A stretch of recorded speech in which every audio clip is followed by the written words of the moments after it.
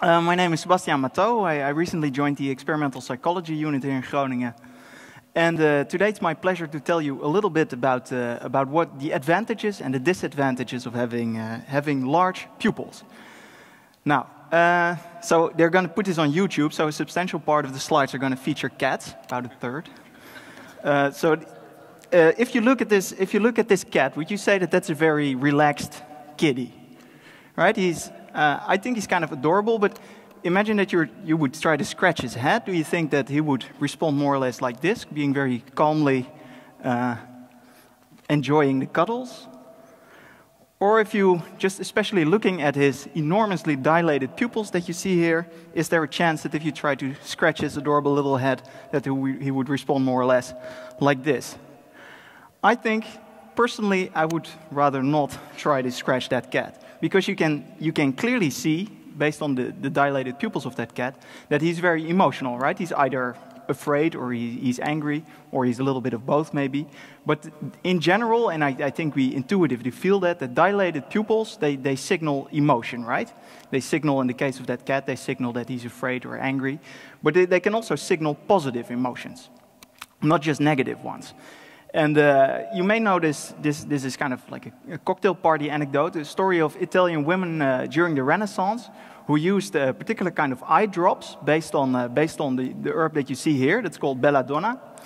And they made eye drops out of that and put it in their eyes, and that caused their pupils to dilate. And they did that to make them appear more appealing to men, presumably because those dilated pupils suggested to the men that they were very interested, right? So that was a kind of a very poisonous, I should say. It's also called deadly nightshade, so it's really a bad idea to put it in your eyes. But they used it kind of as a cosmetic. And the Japanese have taken this principle, of course, even much further in the form of anime. Here you see this girl with enormously large eyes, and within those enormously large eyes, enormously large pupils. And I kind of did a quick back-of-the-envelope calculation. I think that her pupils are roughly the size of the pupil of a blue whale in real life. So that is the largest mammal on Earth. It's not drawn to scale, huh? Let's put it like that. But nevertheless, it works, right? It conveys a very strong sense of emotion. And also, if you see it, it kind of triggers strong emotion in the viewer. It's kind of an appealing type of images, partly because of those dilated pupils. Now, and those are a whole bunch of words to just say the very simple point, summarized a long time ago by Irene Loewenfeld, who is like the godmother of pupillometry, so one of the founding mothers of the science of pupil size, who said that man may either blush or turn pale when emotionally agitated, but his pupils always dilate, right? So if you experience some kind of emotion, be it a negative or a positive emotion, your pupils will get bigger. Now, we know that, we intuitively feel that, we know that it's true, but why does that happen, right? What is the purpose of this, what is the function of this pupillary dilation if we get emotional? And I think if you want to understand that, we have to take a step back and first consider the way that the pupil responds to light, to the pupillary light response. Now, if you're out in the dark, right, and you know that, your pupil becomes big, your pupils dilate, right, in darkness. Compared, of course, to when it's bright and your pupils constrict. They become very, very small. And this dilation of the pupil in response to darkness and constriction of the pupil in response to brightness is called the pupillary light response. A very big response that you can see in someone else's eyes with your naked eye. Huh? Now, why does the pupil respond in that way to light? Again, to sort of understand that, we need to make a list of the advantages and the disadvantages of large and small pupils. And the obvious advantage of a dilated pupil, of a large pupil, is that it captures a lot of light, right? Because the only thing that the pupil is just the entry point into the eye. So if the pupil opens up, more light shines into the eye, more light falls on the retina in the back of your eye, right? So you capture more light, and that's generally a good thing. But there's also the downside, namely that large pupils give you very blurry vision. Just like, for example, if you have a camera and you open up the camera aperture of the camera, the photo becomes a little bit blurry, right? It's just because the lens is not perfect, and the larger the part of the lens is that is used, the more blurry a photo becomes, but also the more blurry vision becomes. So that's the downside of having a large pupil. And another downside, again, due to the optics, the way that the pupil works optically, is that the large pupil has only a very restricted depth of field, meaning that you can only see sharply at a relatively restricted range of distances. So there's a small depth of field if your pupil is large. And then, of course, for a small pupil, the situation is reversed, right? So the obvious downside is that the small pupil doesn't capture a lot of light. So if it's very dark outside and your pupil is also small, then there's just not enough light falling on your retina to see anything. Obviously not good. But as soon as there is enough light, a small pupil gives you the sharpest possible image, right? So small pupils allow you to see very sharply. And small pupils also give you this large depth of field, right? So they allow you to see relatively sharply at a wider range of distances. Now, and the idea is that the pupillary light response is sort of an optimal point in the trade-off between these advantages and these disadvantages. So if it's very dark, then basically your eyes have no other option but to dilate as much as possible and to capture as much light as possible, because in darkness, that's the only way to see even anything, right? But if it's very bright, then there is so much light available that even the tiniest pupil still allows sufficient light to enter the eye, and then the pupil constricts so that you get the sharpest possible image. And any kind of luminance range in between sort of results in an intermediate pupil size, right? So it's kind of an optimal point in the trade-off. So that we kind of think, more or less, that we understand why the pupil responds to light. But if that's true, so if pupils indeed take on the optimal size given how much light there is available, then why do our pupils dilate if we get emotional and aroused, right? So right now my pupils have a particular size, probably a little bit dilated because I'm nervous standing in front of you.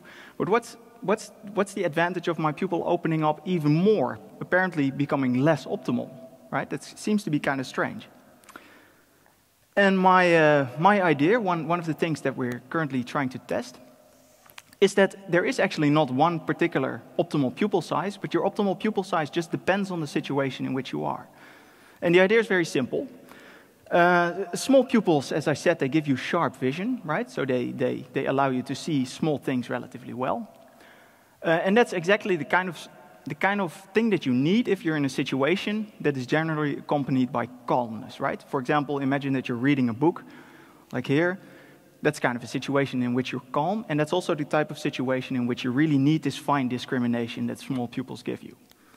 And if you compare that to situations in which your pupil that are arousing, those are generally the types of situations that don't really require you to do any kind of fine discrimination, but they require you to be very vigilant, right? Very on guard, able to detect all kinds of things that happen in your environment.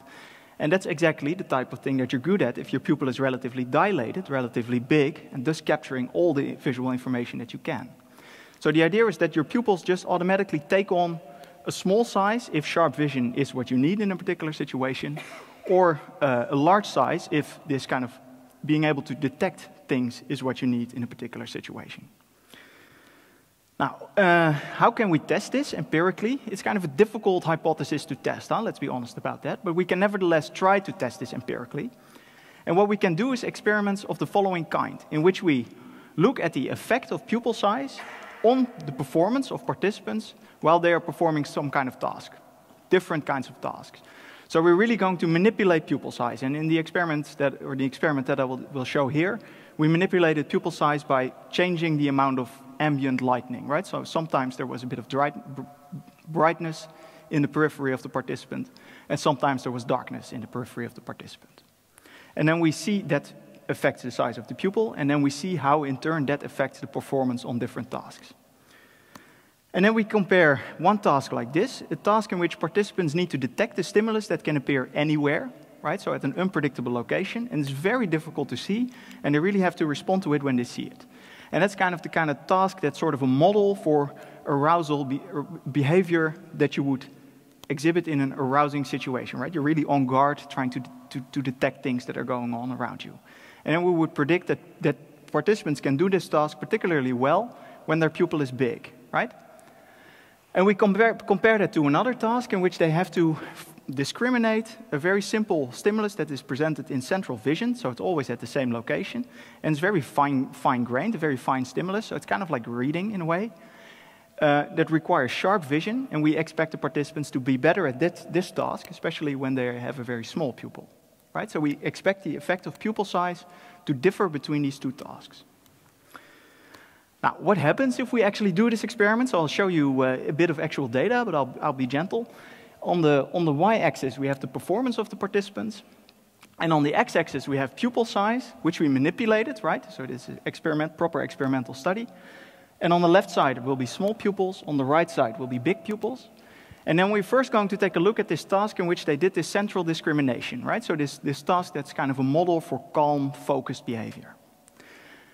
And then we see the following. So the dotted lines are the individual participants. So this is the kind of experiment where we test, or we actually, Javor helped with that, test a small group of participants for a very long time. So the dotted lines are participants. And the solid line is the group mean. And you see that in this case, there's actually not really any dependency of performance on pupil size, right? So regardless of whether the pupil is big or small, participants are able to do the central discrimination task about equally well. Not entirely what I predicted, right? I predicted actually that the performance would be a little bit better if their pupil size was small. But that's not really the case. The line is more or less flat. But if we compare it to the other task, the task that is this model for a vigilant, sort of an arousing situation, we see that there is now a very strong dependency of accuracy on pupil size. And you really see that if pupil size is big, participants do very well on this task compared to when pupil size is small, right? And again, pupil size is big because we manipulated it. We don't just record spontaneous fluctuations in pupil size, we manipulate pupil size ourselves. So pupil size does have an effect on performance, and the effect that pupil size has on performance is different for different situations. So what can we conclude in general?